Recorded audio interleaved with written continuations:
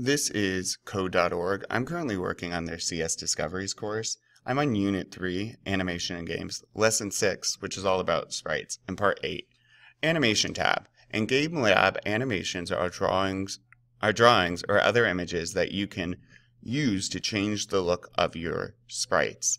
You can use the Sprite Set Animation block to change your sprite's animations to any of the animations that you have added to the Animation tab.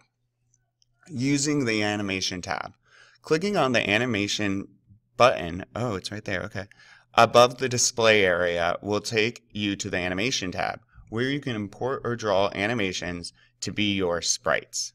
Okay, cool. 1. Use these buttons to switch between Animation tab and code. Got it. 2. This column shows all the animations you've created.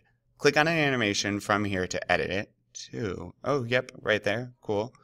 Click the plus sign to add a new animation. You can either select an animation from the library, import an image from your computer, or draw one from scratch right here. Great.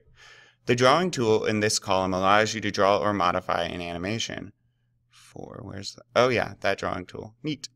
5, draw or edit your animations on this canvas. Yep. And 6, open up this drawer to change the overall size of your images in Canvas. Huh.